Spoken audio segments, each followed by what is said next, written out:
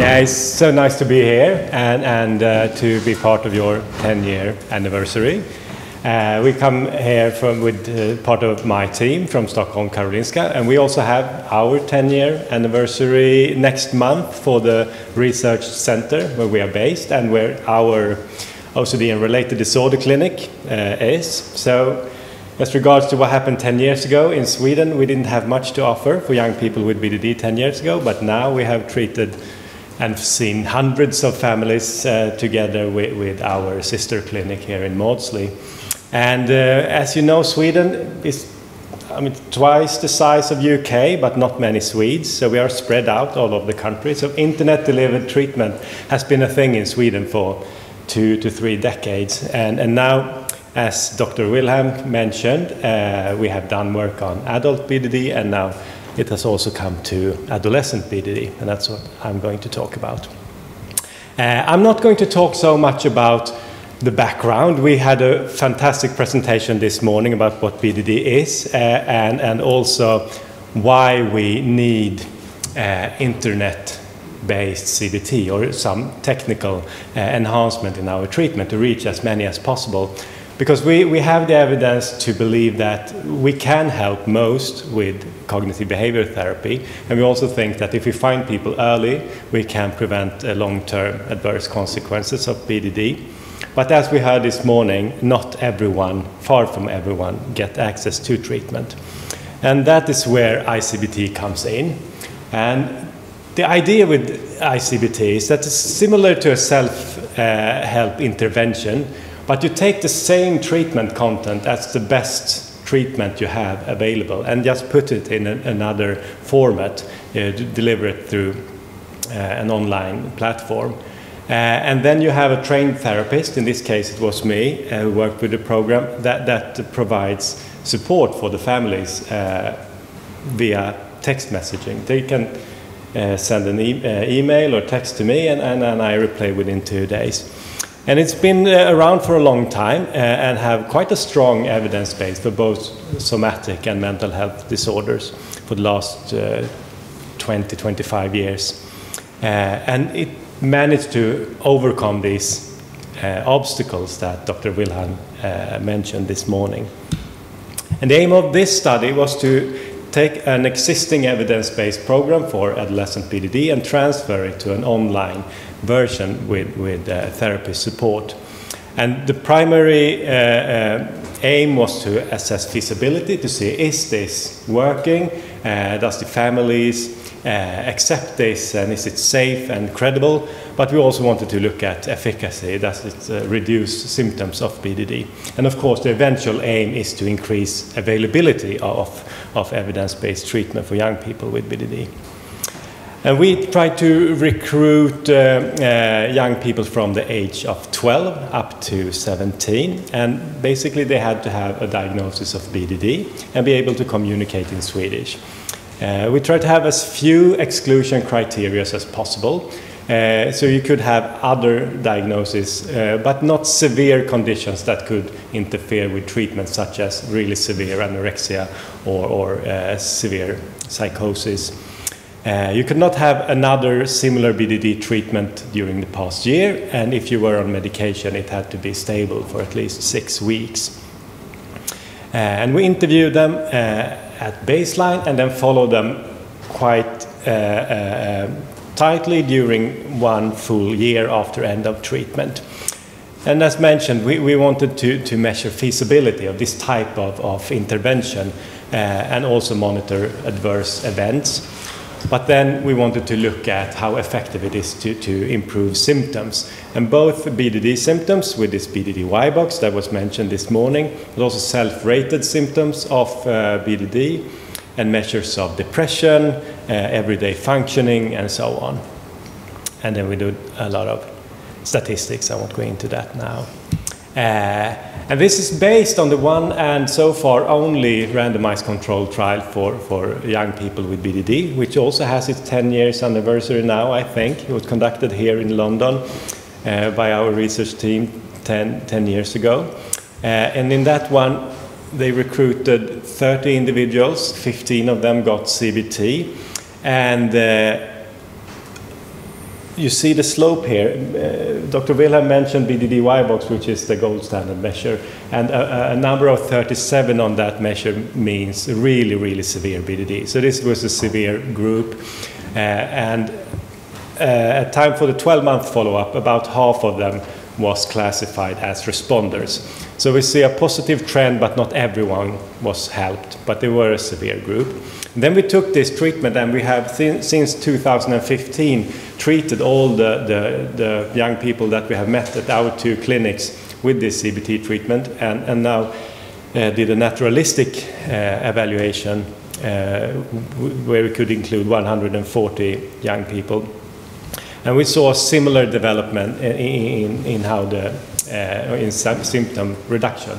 A slightly less severe sample, but still about 30, so it's quite severe BDD. And at the end of the 1-year follow-up, we saw that more than 80% were assessed as responders. So additional a sign of that we think that CBT, which is adapted for young people, seem to work and be efficient when treating BDD. And then the third step was to take this program and put it in another format, an online format. So we don't change the content. We try to keep the content that seemed to work and deliver it online. The same amount of time that was mentioned this morning, 12 weeks, 12 modules over 12 weeks. It could be longer if it was over Christmas, for example. And then the families have separate logins in the treatment platform, and then they have interaction with me as a therapist, where they can answer questions in the platform or write text messages to me, which I reply within 2 days. And since we know that this is a group of young people that could have suicidal ideation, we had safety procedures built into the platform. They replied to self-rated questionnaires on depression regularly during treatment.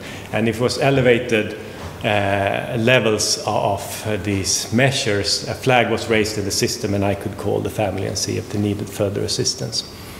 And if you log into the platform, it looks like this. It's quite a minimalistic Swedish design. You can click on different links here, and first of all you read about how it is. This is the first part of psychoeducation. Read about how it is to live with this disorder, and if you're a young person and don't have the energy to read as much, we have tried to make all the content available in short video films with me as a talking head, explain the most important parts of the content. And we had these nice little videos where a hand with a pen draws functional analysis and stuff like that. So we start, as you usually do in CBT, with psychoeducation and treatment planning. And then the core component of this treatment is exposure and response prevention, which I assume that most of you are familiar with.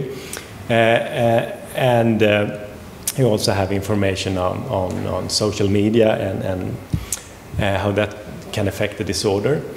We also have modules on effects for school and family accommodation, and information on cosmetic procedures and why we think that normally doesn't work. We also have cognitive techniques incorporated in the program, and towards the end we try to encourage the young people to drop all their safety behaviors or rituals, what we call full response prevention. And in the end of the treatment, we summarize everything and make a plan for the future. And since we know that many people have low insight, we have tried to integrate motivational work throughout the whole program. This is quite a messy image. I just want to point out that we recruited 20 participants, and it was well balanced between clinical referrals and self-referrals. And clinical referrals are individuals that are sent to our clinic from other clinics, and self-referrals are families that contact us directly to be participants in the study. And we followed almost all of them until the 12-month follow-up. And one thing that we sometimes do in internet trials, that we have the so-called primary endpoint a few months after treatment ended, because we see a continuation of improvement after treatment ended.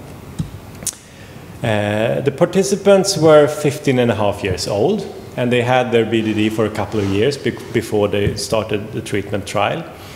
As it is in most trials in BDD, it was mostly females, girls. About half of them had at least one other diagnosis, and around 40% were on some kind of medication at the start of treatment. So quite a complex sample.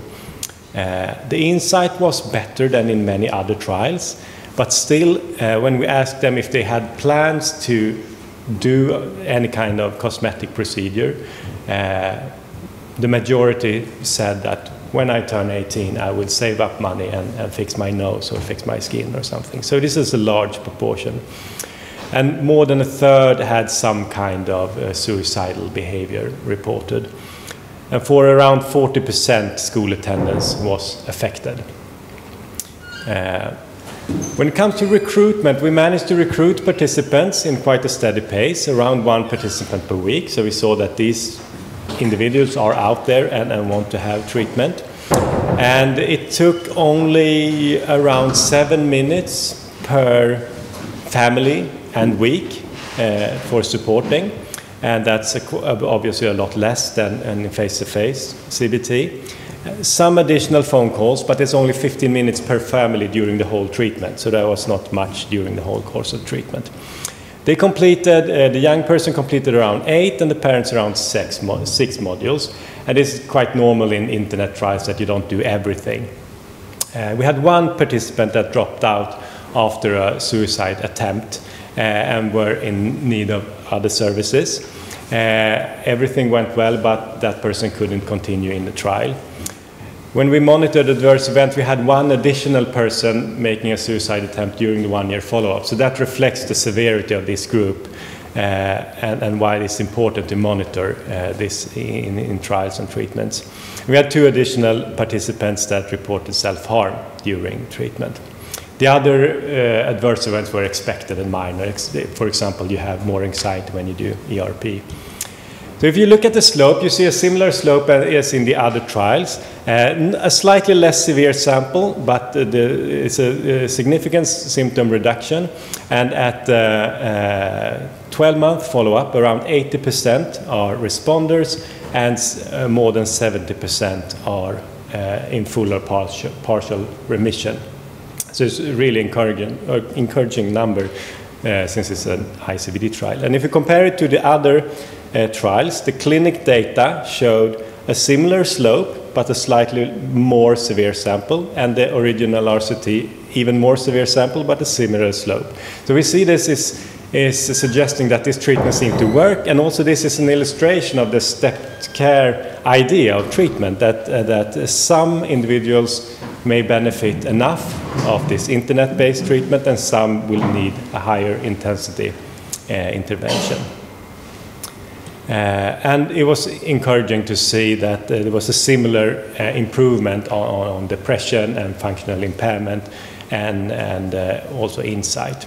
And school attendance went up, and this also, I think, was really important. And when we asked them again 3 months after treatment, only a couple of participants said that they still had plans to do something, cosmetic procedure.